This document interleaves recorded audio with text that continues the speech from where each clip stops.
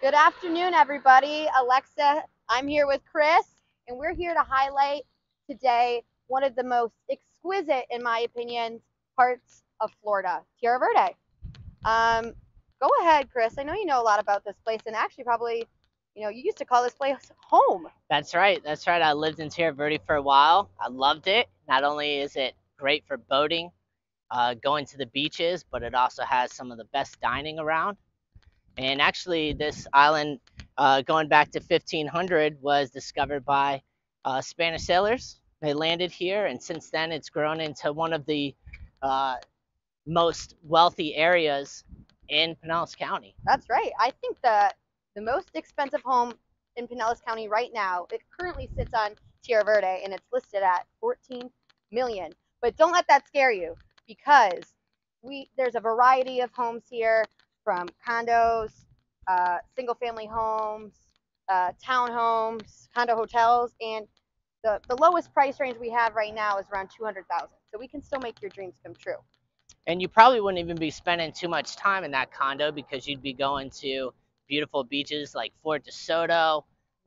You'd be doing some kayaking. You'd be going to a lot of the art areas that we have. It's close to downtown St. Pete. Yeah. You can go to Salvador Dali. Speaking of Fort De Soto, I love to bring my dog there. It's a national park where they really emphasize, like you said, camping, hiking, kayaking, just kind of to go down there and have the chance to unplug and be with nature, which is so beautiful about this area. And like you said, it's only 10-15 minutes from downtown, so you can get that city life as well, uh, without going too far. Here are some of the boats that you see. They're very beautiful. But as you can see, there's all types of boats.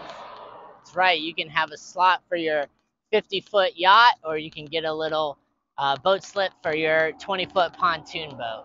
So Yeah, everyone's welcome here in this boating community. that's correct. That is correct. And if you have a small plane, you can always fly in and out of Albert Whitted Airport in downtown St. Pete, which is only 20 minutes away as well. And I wonder how you know that.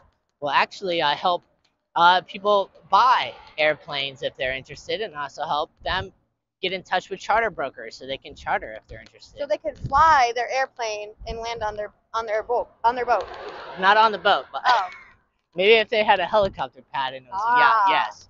But they can fly their plane, land in St. Pete, and then Right. come get on their boat. Well, Terry, enough of us talking. I mean, I'm sure we're boring you by now, but let's focus on this amazing and superb view that we could look right over here. Let's close it out. Have a good afternoon, everybody. All right, guys.